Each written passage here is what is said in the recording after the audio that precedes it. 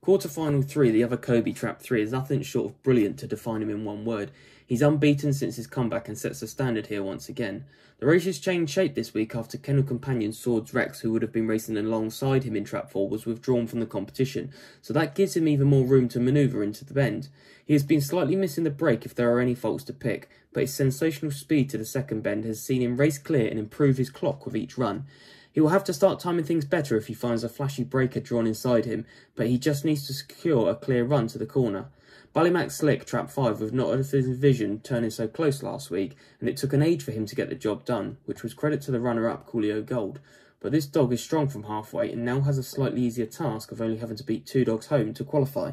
Edwards trap 1 will be happier to be drawn here than he was in 3 last week, and his early speed could take him to the bend in a nice position. He's been very consistent so far and certainly didn't look to be in danger at any stage. He will just want to get a clear run around the bend.